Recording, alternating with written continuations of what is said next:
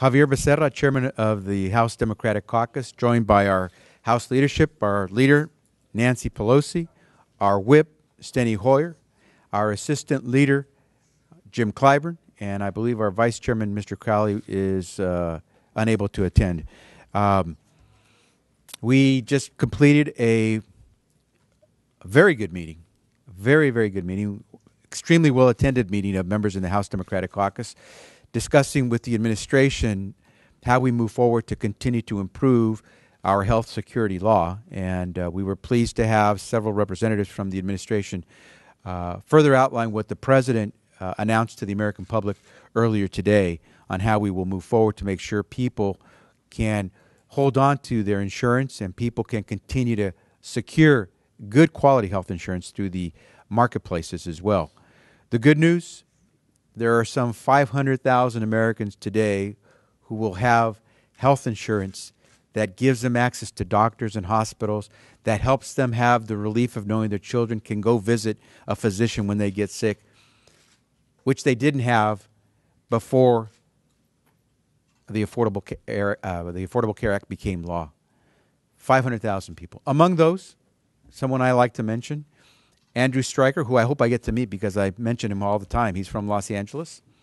Gentleman who was frustrated, spent some 3 hours trying to navigate the websites in California. It's Covered California website. And he was not pleased that he had to wait 3 hours. But after 3 hours, he found that he ended up saving $6,000. And so while no one should have to wait 3 hours to find out if they're going to be able to qualify for quality, affordable health care, everyone wants to save $6,000. And that's why we're here. We want Americans to save money on health insurance.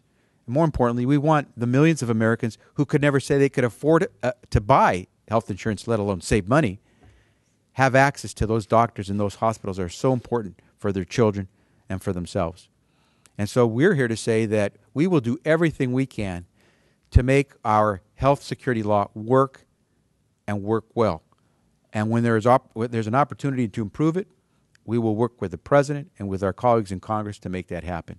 On the other hand, we understand that Speaker Boehner today announced that the bill that the House Republican majority will put on the floor of the House tomorrow isn't for the purposes of improving the new health security law, isn't for the purpose of trying to help Americans who are trying to secure health insurance through the new marketplaces.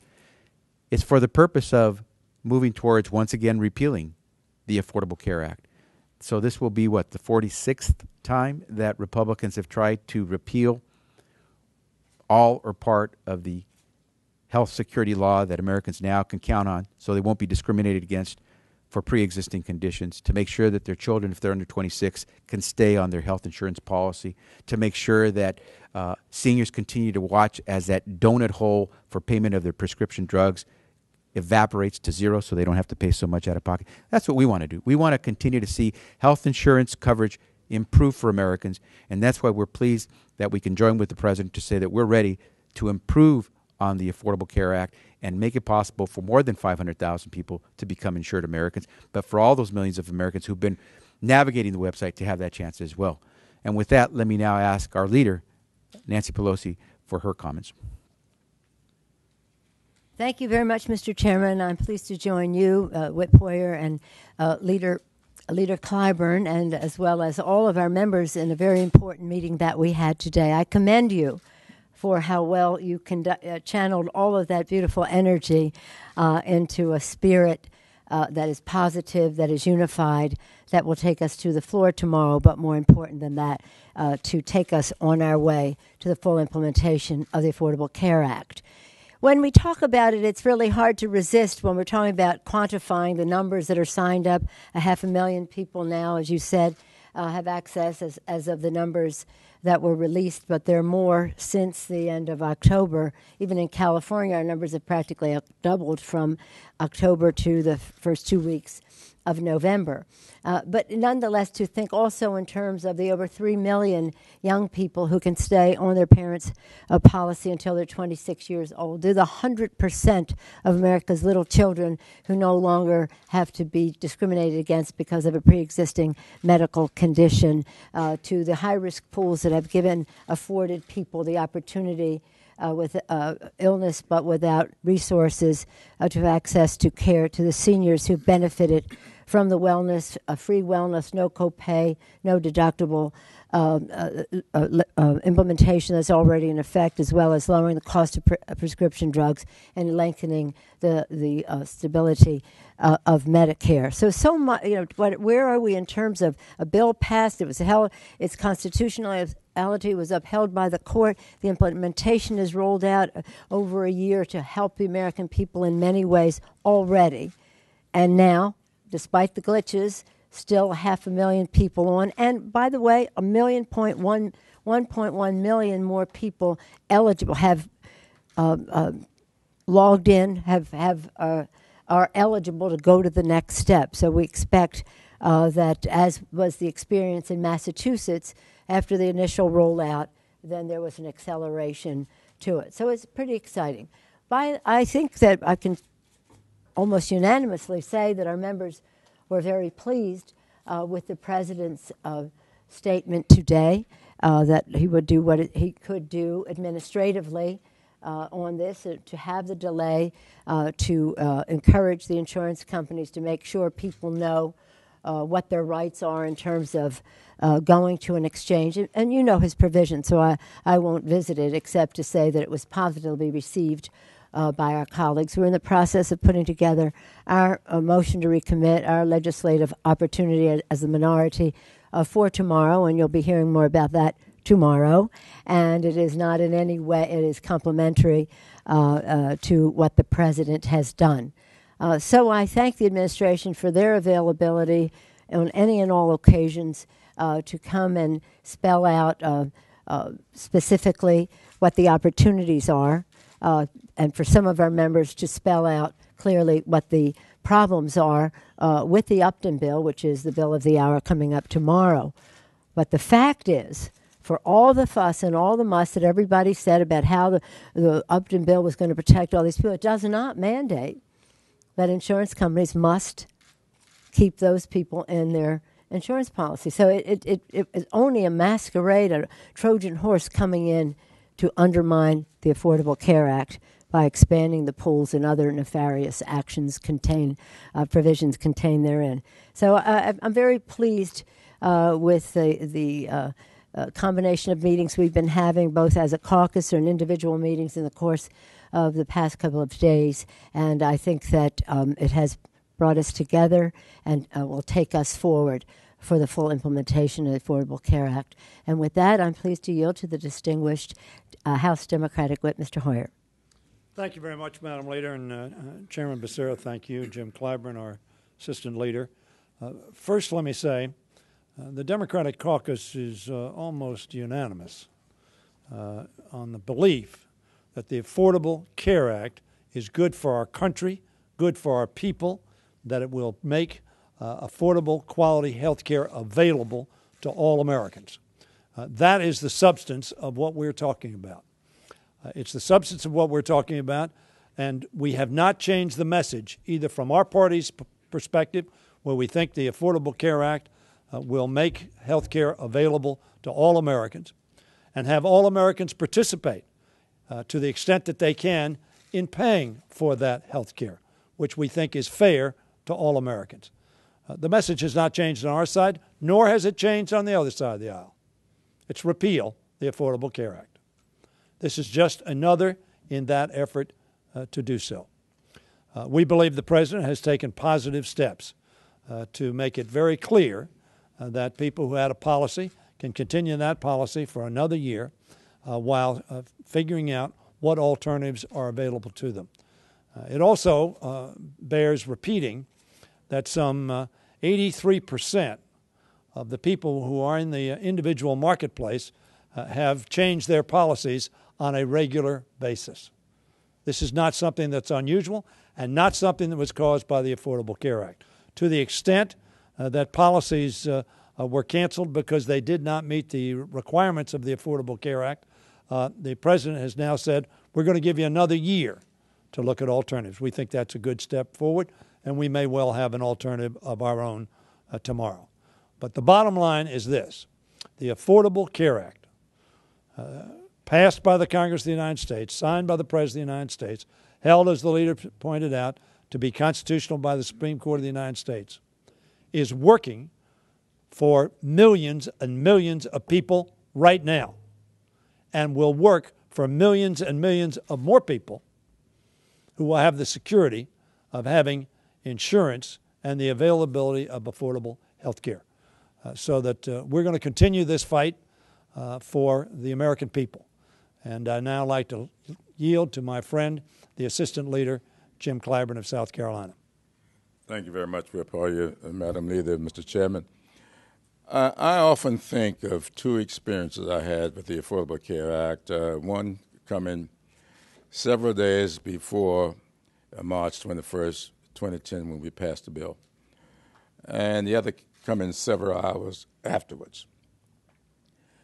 Several days before we passed the bill, I was doing a call-in radio program, and while we were answering questions from call-ins, a gentleman called in and chastised me pretty profusely for advocating the Affordable Care Act. He said he had a policy that he liked. He didn't want me messing with his policy. He didn't want President Obama interfering with his policy. He liked his policy and didn't want us fooling with it. Well, I assured the gentleman that we had no intentions of fooling with his policy. Well, a few minutes later, a young lady called in and she says, Congressman, I don't have a question, but I would like to say something to the gentleman who called in a few minutes ago. She says, I'm 48 years old. I went to work on the job when I was 22. I paid my premiums every week, every month on time. But several months ago, I was diagnosed with breast cancer.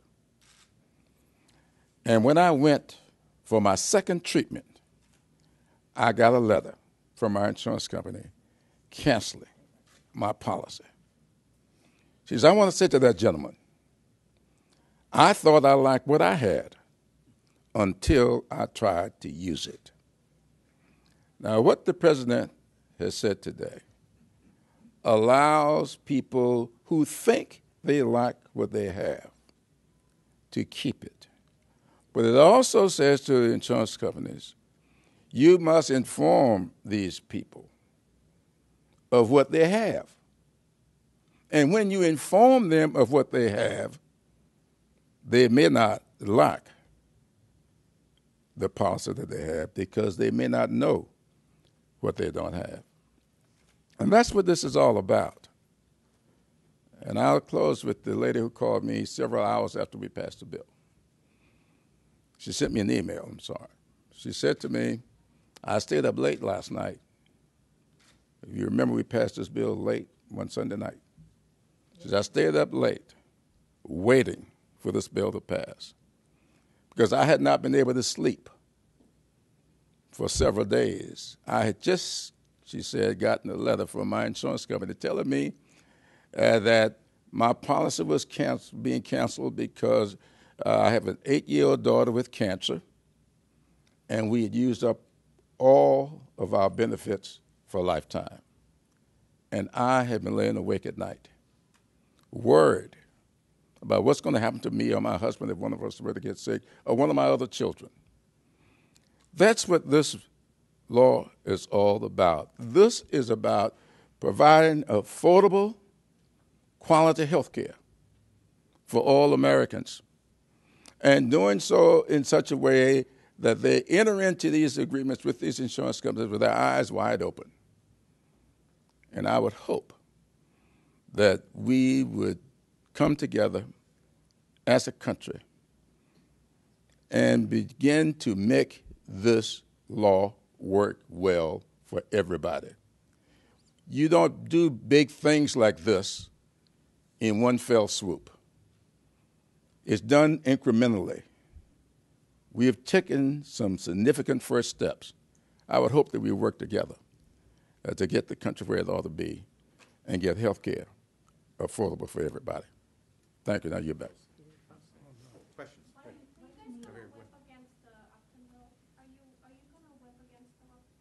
We think our Democrats are going to be almost a large part of them going to be against the Upton bill. Why do you need a motion to recommit? I mean, if what the president has done is enough, why do you need to have a? Well, the president has made a very important administrative proposal, and that's what he can do administratively. We in the minority have very few parliamentary opportunities to put on the floor further proposals which would require legislative action. So we will have a motion to recommit, and we are in the process of building consensus around it with our colleagues. And tomorrow, when we come to the floor, you will see what it is. But whether the president had done something or done nothing, we were going to use our congressional minority prerogative to make our voices heard on the floor about the access to quality health care. Madam Leader and everyone else, the President's now apologized for promising that if you like your plan, you can keep it, and has said about fixing it, as have you. A lot of Democrats, though, on the campaign trail also made that promise. And I'm wondering, what are you telling your own constituents about that, and have you apologized to them if you haven't made that promise? Well, I have not apologized because I think that all of us, when we were advocating for this legislation, we said time and time again that we wanted to get rid of discrimination against people with pre-existing conditions. We wanted to get rid of people having their policies canceled as soon as they got sick. We wanted to get rid of these annual limits, these lifetime limits, and all of us knew full well that all of our constituents were made aware of what's in the policies would determine that time whether they like what they wanted. And once they become aware, and if they like it, then keep it. But when they become aware of what they did not have, I don't think there's anything for us to apologize for. What we're doing is pressing issues that most people, and I'm one of them. I mean, I have 3 daughters. My first 2 I ended up paying for out of my pocket because I did not read the fine print. And I had changed jobs in the middle of my wife's pregnancies, and they would not pay. Though both my jobs were at state jobs, they had a little thing in the fine print that says when you change jobs, you have to be on the new job 10 months before we would pay for maternity leave. Maternity care. And I ended up paying for it. So just having a college degree ain't going to help you much. Can I just add? I've got a district that is extremely working class. Average income in my district is probably in the low 30s. In a place like Los Angeles, that doesn't take you very far. If you look at the census data, you'll find that folks in my district probably hold down more jobs, work longer hours than most people in America. They have to because they don't earn very much. Most of these folks are, unfortunately, among the uninsured. In fact, my congressional district of the 435 congressional districts in the nation is the second most uninsured when it comes to health care in the nation. So what do I hear from folks back home? I'm getting lots of thank yous, lots of thank yous. And as I mentioned, Andrew Stryker waited 3 hours to get his policy, but he's going to save $6,000 now. Same or better health care coverage, $6,000 extra dollars in his pocket.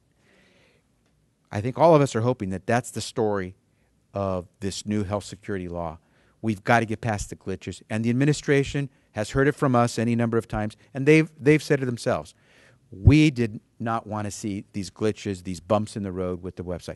But the important thing is not to repeal it because you had some glitches. It's to continue to improve it so you can have more stories about Andrew Stryker getting great health insurance and saving $6,000. I think everyone wants to I just wanted to say, first of all, you understand that if you had a policy on the day that this bill was adopted, you got to keep it. Now, you didn't get to keep it if the insurance companies didn't want to offer it to you. We didn't say the insurance companies had to give you the policy. We said if you like it, you can keep it. But nobody had in mind that the insurance companies were going to be forced to offer people insurance. They're not forced to offer people insurance right now. And so that the statement, if it was limited to the bill itself, was absolutely accurate. Now, the problem is people interpreted that, and frankly, we said it expansively. And as you may have heard me say in my press conference, we weren't as precise as we needed to be on that issue. Now, what the president has done is said, look, we made that representation. We're going to try to keep that for the next year so that you can have some time to figure out what is in your best interest and your family's best interest. But as it related to the time that was being made when we were presenting the bill, that statement was accurate. After the bill, of course, the bill said you could have your policy, but at the end of this year, it had to comply with the requirements of the Affordable Care Act. Why? So that we would, in fact, share the risk and not have somebody have a policy that was of such low incidence of payment for health care that it would be passed along to the rest of us. That's the premise of insurance. You want to share the risk. The president was very gracious in taking responsibility and making an apology. But I agree with Mr. Hoyer. What the president said in regard to the Affordable Care Act is absolutely so. There is nothing in the Affordable Care Act that said that your insurance company should cancel you. That's not what the Affordable Care Act is about. It simply didn't happen. Did I ever tell my constituents that if they liked their plan, they could keep it? I would have if I had ever met anybody who liked his or her plan. But that was not my experience. That was not my experience, and it was not my experience. As a mother of 5, occasionally has a bad back and the rest of that, I was considered a poor risk, even though I had some resources and thought I was quite strong for having 5 children. But the insurance company didn't see it that way. So I didn't run into many people who say, I love my health insurance policy. And if it is that they do because it's such a low premium and high deductible, predicated on no incident of accident, illness, diagnosis, or anything within their own family, you know that something is down the road for them. And the fact of insurance is to spread the risk for those families as well. So as far as the Affordable Care Act is concerned, what the president said was completely accurate. I commend him for his graciousness for taking responsibility. I just want to make a comment because I know exactly what the leader meant. But let me tell you, when members said that, there is nothing in this that mandates that any large corporation, which insures most people in America, would stop their policies. Nothing, zero, nada. And it was our expectation and hope that if General Motors or Microsoft or General Electric or whoever you work for had an insurance policy, there's nothing in this bill which says they need to cancel it or stop it, period. And that they're the overwhelming number of insured in this country, and that's certainly what all of us expected, because I had some people come up to me who did like their policy, who were working for a corporation or a large, medium, or small that was giving them a good policy, and they liked it. And I was absolutely accurate and said nothing in the bill is going to take this policy away from you, and that is accurate. It was accurate, and it is accurate. Yes. Can you explain in greater detail the president's legal authority for this administrative fix? They're saying enforcement discretion. Do you expect private companies to offer plans that are illegal under the law because the president says he won't enforce it? And do you think that's a good precedent to set going forward? I don't know what you're talking about. I'm not sure we understood the last The fact part. is that presidential prerogative to, in terms of enforcement, is not unprecedented. In fact, it's precedented. There's precedent for it. Jack. The other day, there was a pretty feisty meeting when you had officials who came up here yesterday. You said that things went very well today. Dennis McDonough said when we asked him things went great twice. What happened today? Did they hand out early Christmas gifts? What changed the Chocolate, dark chocolate. Listen, so I point you to the headline about where the Republicans want to take us. Every member who came yesterday to caucus to listen to the administration was anxious to know, how do we move forward and make this better? And how do we continue to have a health security law that's working for everyone? And yesterday, we hadn't heard how the president was going to try to address the concerns that were being expressed by lots of Americans. Today, we did. And today, people got a further explanation with some detail from the president's own representatives. And so when they walked out today, they got the answer to the question that they had asked yesterday. And once again, their question is not, will we repeal these new protections and rights that Americans have to ensure that they'll never go bankrupt if they have to take their child to the doctor. It's how do we make it better so folks like Andrew Stryker in Los Angeles, the gentleman I just mentioned, can continue to move forward to make sure he saves $6,000 on his health insurance. So I think a lot of members are pleased that we have a way to move forward to improve on the health security law, to make it better, and to know that Americans will continue to have or get affordable health insurance. Thank you all. Okay, thank you. Okay.